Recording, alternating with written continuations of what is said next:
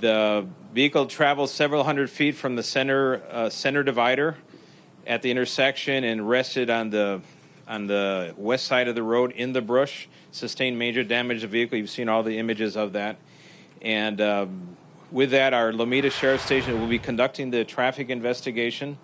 And it'll take from days to several weeks to get the whole thing together. Once the investigation is completed, we will provide a detailed report. It'll be available, based on Public Record Act request, and we will not discuss it any further after that point.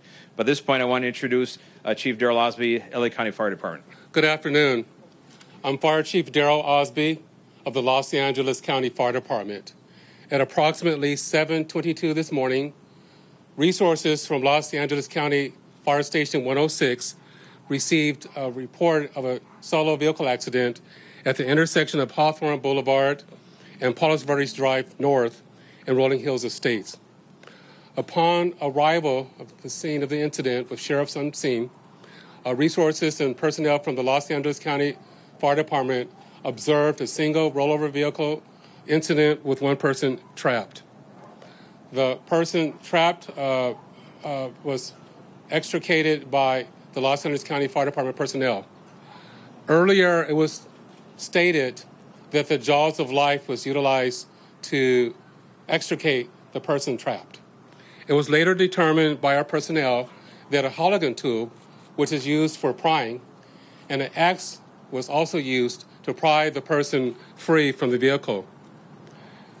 The person was packaged at the incident in stable condition with serious injuries, and because of the fact that they needed to be extricated, they were transported to Harbor UCLA Hospital because of the extrication, and Harbor Hospital is also a trauma center.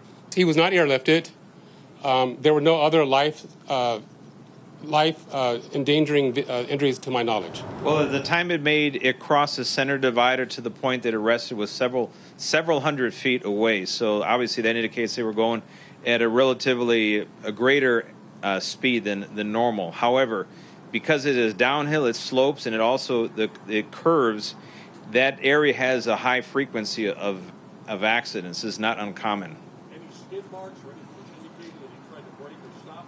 No skid marks, no braking. So apparently the first contact was with the center median, and from there then crossed into the opposing lane of traffic, hit the curb, hit a tree, and there was several rollovers during that process. They haven't given you any kind of a preliminary indication in excess of 45, 50, 55 miles an hour? That they're going to have to figure that one out. That's why the traffic investigators make the big bucks that they make.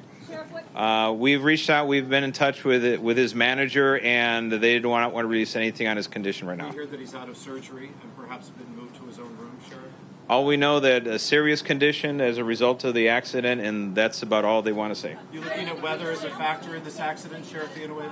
Weather is not a factor. Well, we're looking at signs of under the influence of either narcotics, medication, alcohol, odor of alcohol, all these different things that would give you an idea in their behavior, but there was none present.